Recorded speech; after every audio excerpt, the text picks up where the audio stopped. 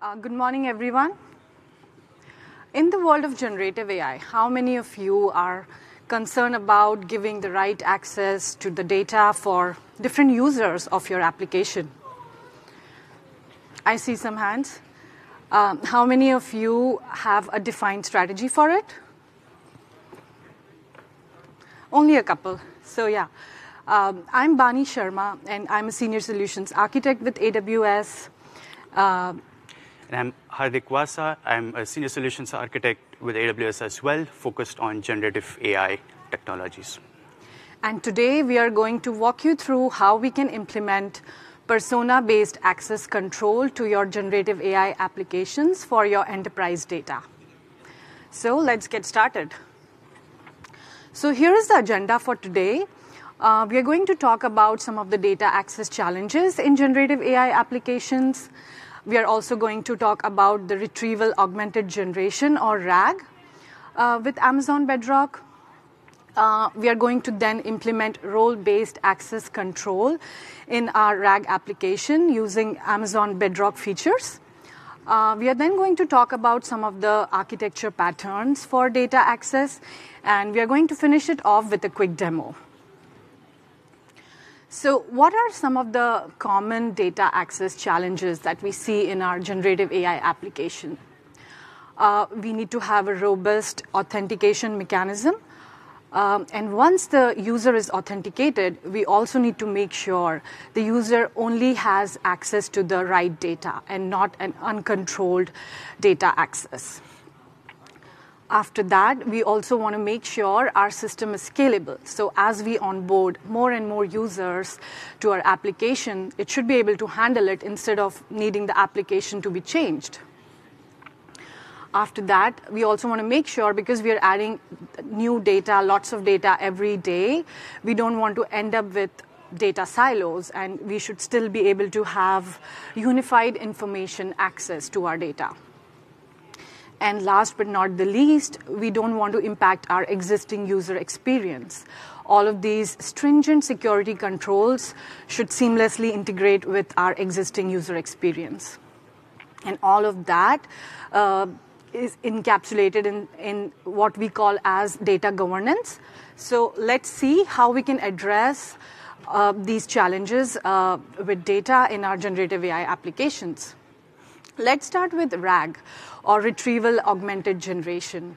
So what is RAG? RAG is a mechanism with which we use our existing enterprise data and feed it to our large language models as prompts to make it more context aware, so that it gives us better, more accurate responses in our GenAI application, like chatbot, for example. Now, let's see RAG in action. RAG has two main parts. So first of the parts is the data ingestion workflow. This is where we are going to prepare our data for our application. So we have our data sources.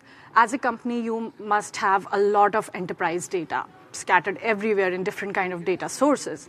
So we use that data, we convert it into what we call as chunks, and these chunks are then sent to an embedding model, an embedding large language model, which converts these chunks into embeddings and stores them in vector database or vector store. So this is the data ingestion workflow. Now moving on to the next part, we have our text generation workflow. So this is where we have a user using our chatbot application or any generative AI application and asking questions and chatting with our documents. So what happens is the user asks a question in natural language, which again gets sent to the embedding model. The question gets converted into embeddings, and then we do a search on the vector database. So we try to find similar documents. Once we retrieve those similar documents, we augment our prompt with what we retrieved in the search result. And then the augmented prompt is sent to a large language model, which in turn creates the final response for our application. This is great. But imagine if the prompt augmentation that we see here and the conversion of our user question in natural language to embeddings, and the whole creation of our vector database is managed for you by an AWS service. This is exactly what knowledge bases for Amazon Bedrock does for you. Amazon Bedrock, as you may have heard, is the fastest way to create, build, scale your generative AI applications in AWS using a single API. And you have a choice of multiple foundation models. So this is what knowledge bases for Amazon Bedrock does for you. It provides a single API and creates an end-to-end RAG workflow for you. Behind the scenes, it's still using the vector database that we would be creating and doing a search on that. Now, in this diagram, the data source that you see, if we think about the AWS context, it could be all your data stored in an S3 bucket. And then the vector database that you see here, it could be an Amazon OpenSearch service. There are other choices as well that you get with knowledge bases, like Redis, Pinecone, Amazon Aurora, PG Vector, so and actually more. So you have some choices there, but for this lightning talk, we have chosen Amazon OpenSearch service. Now let's see how knowledge bases integrates with our application. So imagine a scenario of your company that you work for. So you have a lot of data, and you have for this example, let's assume you have a lot of marketing data, which can be seen as the leads document here. And you also have a lot of financial data, which can be seen as the profit or profit and loss document here in this diagram. So you have created the vector database using your existing documents, and then you have different personas within your organization. So you have CFO, CEO, and more such personas. So you also have built a chatbot application, let's say, for your organization, and now the CFO is chatting with the document. So he's asking questions like, give me a report of profit and loss in 2022 and 2023. So the question that he asks gets sent to the knowledge bases for Amazon Bedrock. It does the search against our vector database, and then based on what search results are retrieved, we send it to the large language model as context, and it creates a final response for us. So this is great.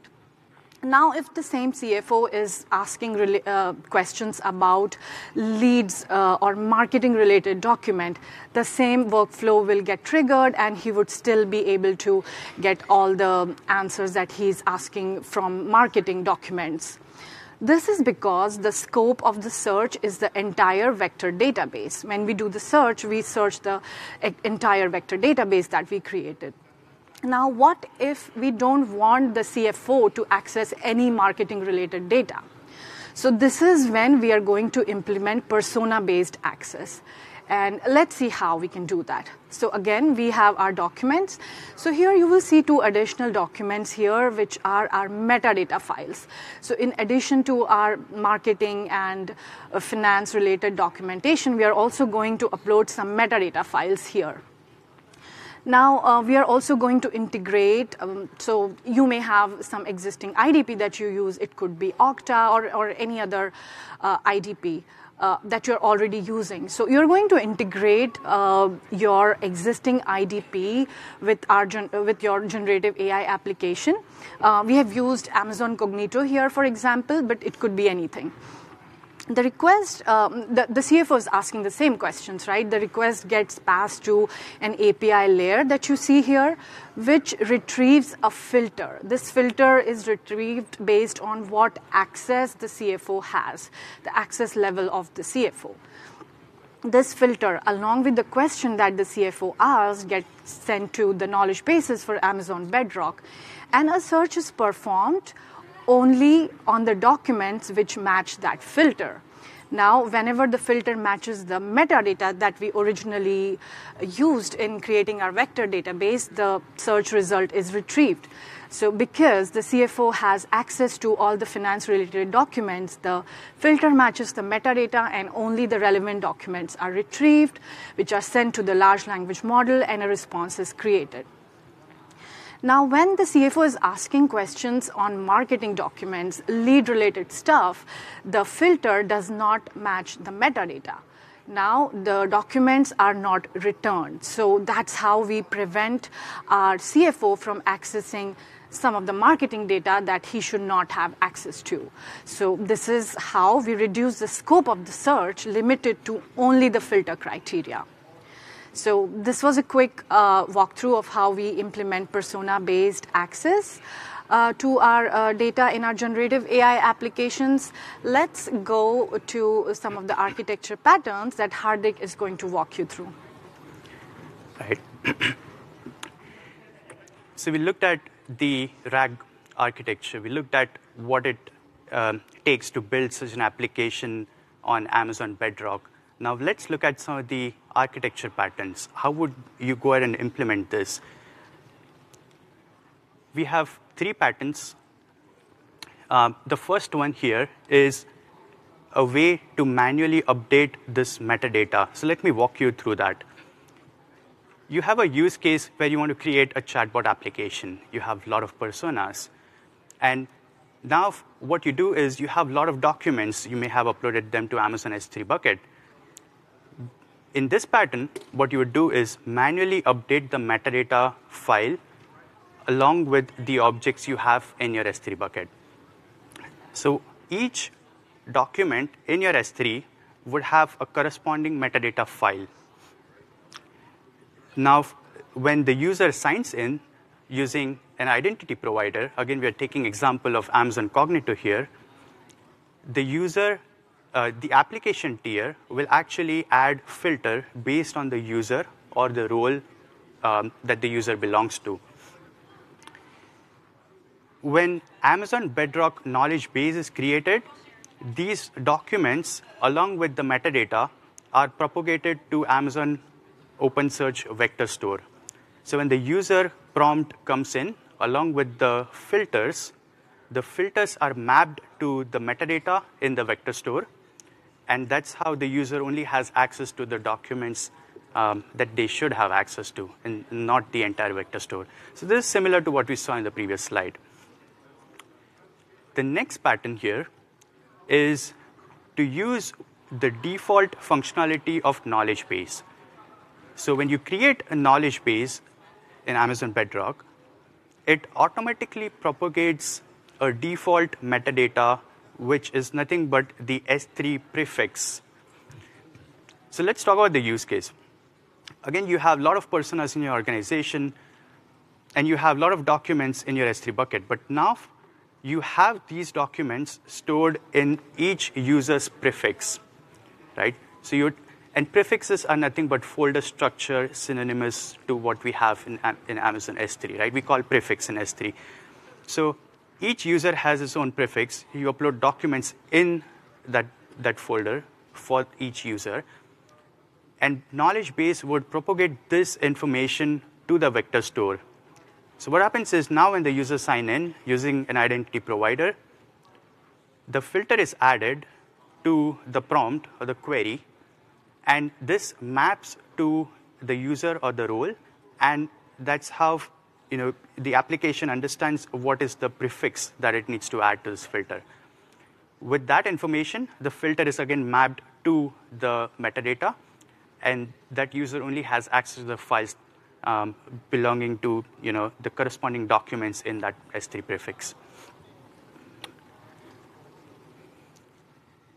The last pattern we have here is where, as an organization, you use external identity providers. This could be Microsoft AD, Azure Active Directory, it could be Okta, it could be anything else, Ping, Jump Cloud, so on and so forth. In this pattern, similar to what we saw previously, the metadata is now propagated using the S3 access grants. Now, S3 access grants allow you to have temporary credentials for the users and role, not just with IAM users and roles, so IAM identities, but also external identities. With S3 access grant, these metadata are propagated to the Amazon OpenSearch vector store, using knowledge bases. And then when the user signs in using one of the identity provider, the filter is added. And with access grants, you request access. In response, you get back temporary credentials. And then the application tier adds filter. The filter is mapped to the metadata, and the user has access to their own set of documents. And they're restricted to those documents and not have access to everything in the vector store. So these are some of the use cases that we have come across. There are other use cases and other patterns that you can develop off of this. Now, we'll quickly see this in action. We have a 2-minute demo that we wanted to show you. So we have built a demo application. You may be familiar with this interface. It uses the Python framework Streamlit, and it allows us to develop chatbot applications. On the left-hand side, you can see that there's a diagram which shows an example document hierarchy. What documents does each persona should have access to and not have access to. So what we do here is, of course, we don't sign in for the sake of demo. We just have a drop-down menu to simulate a persona. So I selected Chief Information Officer as the persona. Just below that, you would see the filters that are applied to this persona: function, information, subfunction, strategic merger. And then when I submit a prompt, the approach any company is taking for the merger and acquisition, you would see that this prompt would then eventually give you a response. And this response is coming from OpenSearch, summarized by large language model. You can see that it did give you that response, and you can see the metadata that was written along with the response itself. Now, if I do another prompt, and this time I'm asking about lead generation. So this is a marketing related prompt. So it will go search, it'll try to match, filter with metadata. It doesn't match. And so this time, you would see that it does not give you back a response, right? It says, I don't have this information. And this is what we expected, because CIO should not have access to marketing data, right? So now I change the persona. I say, OK, I'm acting as a marketing manager, right? You would see the filter applied to it is focus leads, and filters are nothing but JSON documents, right? Now, I would ask the same question, but as a marketing manager, what is the lead generation strategy? And then when I send this prompt, it would go look up the documents in the OpenSearch. And this time, it returns back a response, right? This is what we expected, because the metadata matches the filters. So yeah, that is what we have here in the demo. And this is just to quickly show you how we have the persona-based access system using metadata and filtering for knowledge bases. To conclude, we have some resources here. We have the AWS blog that talks about metadata and filtering in much depth. We also have the AWS-led workshop. This is a self-paced workshop that you can do in your AWS accounts. And this goes over setting up the entire persona-based access system for your enterprise data. And then we have documentation that goes with it as well. So pause here for a minute so you can capture these links. And with that, thank you so much for being here and for listening to our talk. Please, complete the session survey in the mobile application. Thank you, and have a great day. Bye. Thank you, everyone.